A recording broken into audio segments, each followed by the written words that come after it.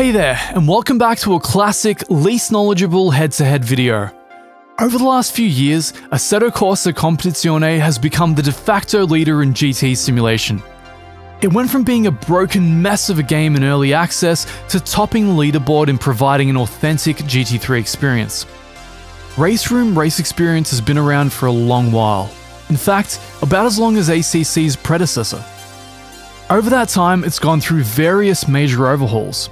Being developed on by a small team based in southwestern Sweden, it's been a slow burn for R3E. Renowned for being the pinnacle racing simulator for audiophiles, R3E maintained a strong reputation for having the most immersive car sounds. While its content quality was generally seen as hit and miss, it's maintained a devoted user base over the years. It recently shot into more mainstream popularity with a massive force feedback engine rewrite, finally dispensing with the archaic CAN system not tied into the specific physical forces being generated by the car. The new system gave R3E a breath of fresh air and allowed us to finally appreciate many of the physics engine upgrades which were made to the cars under the hood over the last few years. Having compared the two engines back to back, I was completely floored by the sheer amount of improvement. Not only does the new engine tie in better to what is happening with the car, but it does so in a way that's concise and articulate, without any of the superfluous noise or canned forces. It immediately became one of my top force feedback engines in sim racing. Today's test is not particularly fair, so we'll be keeping it very casual. ACC has specialized in modeling a particular series of GT3 cars for years, while R3E has covered a large swath of content. Given how much RaceRoom impressed me recently though, I couldn't help but wonder, if we put these two head-to-head using identical cars on identical tracks, how would it stack up in the modern day? We'll be doing the test in the Audi R8 GT3 LMS Evo on the Nürburgring GP circuit. This is to give RaceRoom its best possible chance, as the Nürburgring, to the best of my knowledge, is the only laser scan circuit in R3E. Moreover, it's based on the same laser scan used for the original Assetto Corsa version, which makes it most likely to be directly comparable to the ACC version. We start in the gold standard, ACC. This sim finally feels connected, allowing you to really push the car without fearing an uncontrollable spin waiting around every corner. As you can see and hear, the audio-visual package is very formidable and the force feedback is very serviceable on a direct drive wheelbase. We brake at the 100 board, drop down to first and hook into the hairpin, using throttle to rotate the car out. We push aggressively into the sweeping left-hander just before kissing the rev limiter, forcing the car into rotation. This is where the mid-corner sensation of the force feedback really comes into play. We brake aggressively while turning and downshifting in a glorious ballet of coordination in one of the trickiest corners on the Nürburgring GP. We lift before turning right and avoid the bulk of the curb, as ACC is very unkind to the car's balance being disrupted by protrusions in the road. So far, we've discovered a number of things. ACC is a very connected driving experience, allowing one to push a car yet keep it reined in through a combination of its assistive systems, TC and ABS, and raw car control based on force feedback output. Despite its many improvements over the years, ACC is still a touch vague when it comes to mid-corner weight transfer and tyre loading, so trying to catch an impending slip or snap can be quite tricky unless you have a lot of prior experience with a given car on a specific track. The track detail is immaculate. Almost all circuits in ACC are laser scanned, and you can feel every element of that with the bumping and rippling of the surface materials. Let's jump into RaceRoom. The run you're watching is from the current top leaderboard time in R3E for this track and car. It was critical that I pushed to my personal limit in order to properly evaluate the behavior of both these sims. As you can immediately see, R3E looks quite dated to the Unreal-powered ACC. We accidentally touch the sand on the left as we get onto the final straight, losing us about a tenth starting the lap. R3E, like ACC, is quite brutal when it comes to off-road sand traps. We brake hard just before 100 because in this instance the brakes don't seem as powerful. The car in R3E is kinder to bottoming out than ACC. We push into rotation going left as before and the car behaves very predictably. Braking hard while turning, we get a sense of the very progressive nature of RaceRoom's driving model. A concrete trap on the right curb stops us from yeeting it straight over. So, how do these two differ to this point? Aside from the superficial differences, let's focus on the driving feel. At its base level, not taking into account any assists or systems, the driving experience is more progressive. Something about the car loading and the way that's communicated to you as the driver is more elegant in R3E than it is in ACC. The car movements feel less broken and disconnected and rather part of a unified whole.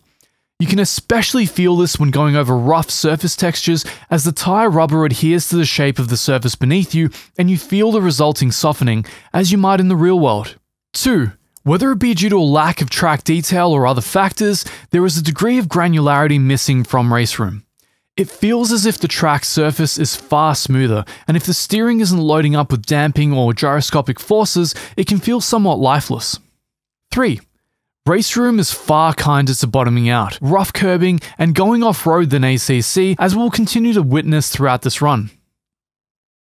Back to ACC, we head down the straight, listening to the sound of stones bouncing off the wheel wells. Sonic immersion is one thing both of these sims nail. We straighten up, brake early, and trail brake the car around to the right, using the curb to run off and accelerate toward the hairpin.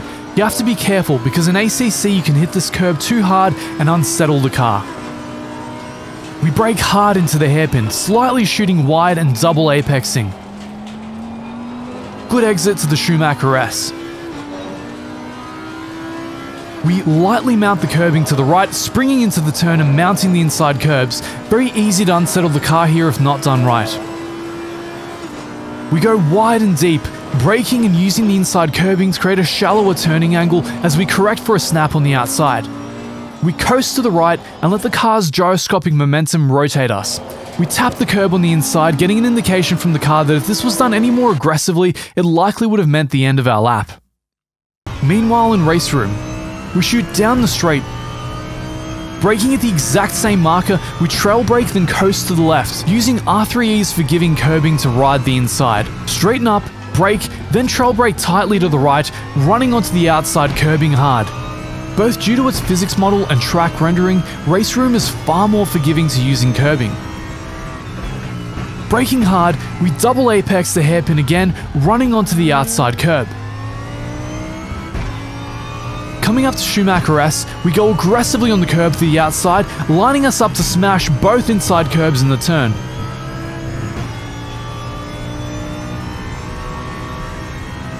Braking hard and trailing to the left, we fly over both the curb and the grass, pretending the curb was modelled accurately. If we tried this in ACC, it would mean the end of our lap. With Sector 2 concluded, let's take stock of where we are. So far, it's become apparent that you can be far more aggressive on curbing in RaceRoom than ACC. ACC is very sensitive to the pitch and balance of the car being disrupted, especially if that involves bottoming out over curbing or grass. As a result, ACC feels more technical to drive and engaging in a manner of trying to get the perfect line, whereas RaceRoom feels engaging in a traditional, fun way, where you're being invited to push the car and dance with it at the limit. Back in ACC, we fired down the straight, the granularity and detail of the road surface becoming apparent after RaceRoom.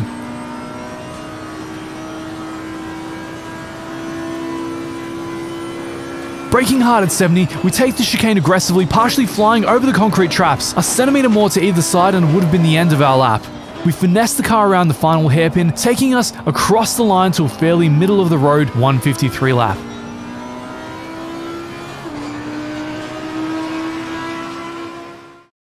Back in RaceRoom, we similarly fly down the straight except with a distinct lack of granular detail in this version.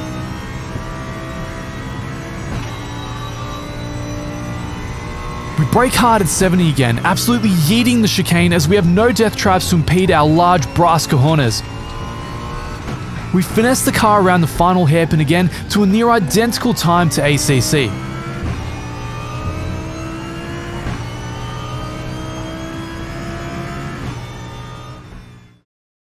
Firstly, I have to say this, before we get stuck into any kind of a detailed recap. Driving this car on this track across both of these sims was amazing. I loved every second of it. Getting acclimated to the driving model in both sims only took about a lap, as they drive remarkably similarly after RaceRoom's force feedback update.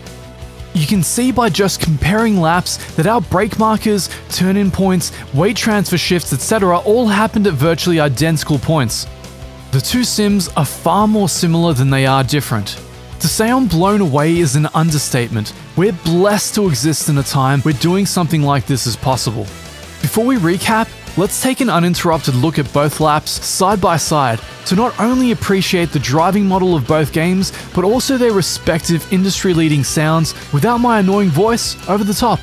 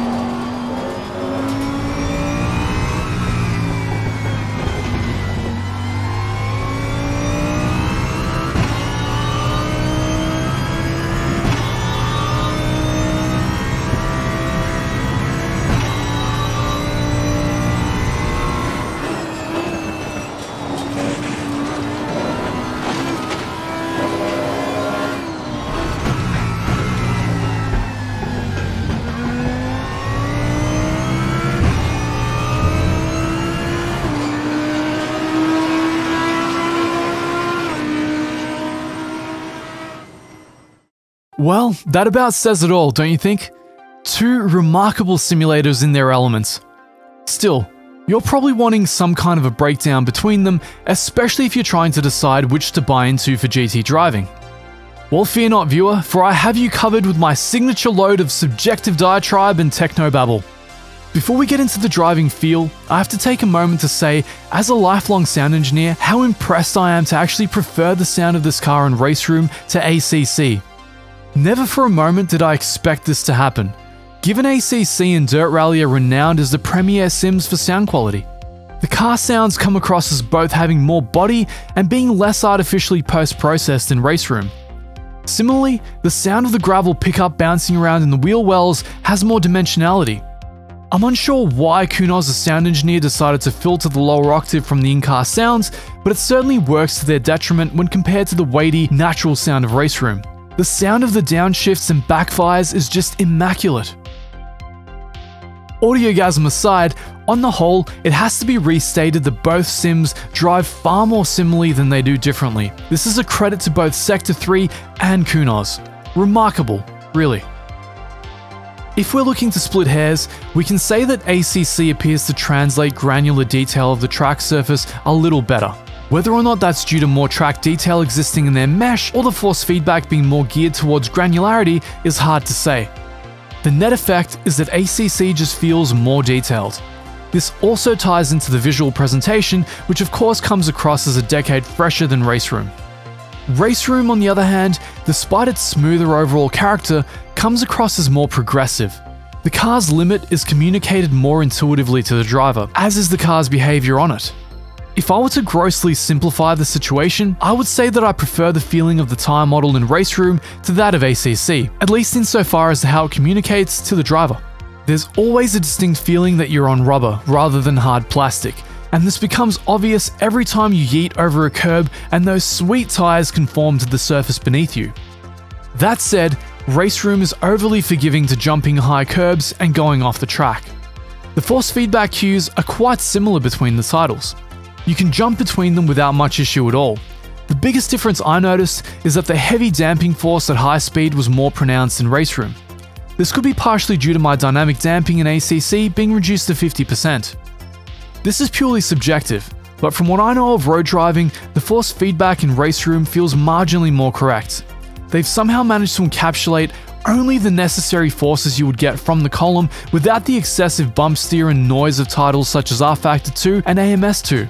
ACC is just a different flavor of the same minimalist philosophy. If there's one area I would give a distinct edge to RaceRoom, it's in its communication of weight transfer and tire loading. This allows one to feel the edge of grip before it's entirely lost, something known to be a bit more vague in ACC. Ultimately, this all boils down to the one question. If you had neither of these two, which would I recommend you get for the ultimate GT3 experience? Well, for the answer to this, we have to circle back to one of the opening statements in this video. This test was crafted specifically to be very kind to RaceRoom. The Nürburgring is currently, to the best of my knowledge, the only laser scan track in the sim. As such, it drives remarkably better than almost all of the other tracks. After having driven tracks such as Bathurst, Spa, and Brands Hatch, I can say that the track consistency in RaceRoom is spotty to say the least.